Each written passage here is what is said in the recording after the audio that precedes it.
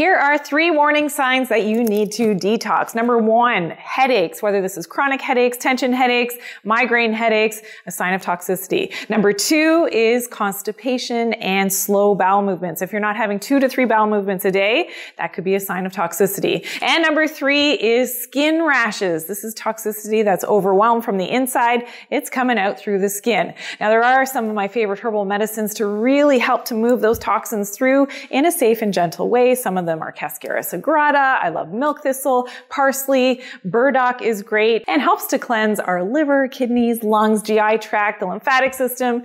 There are safe ways to do that full body detox. Follow for more natural detox tips.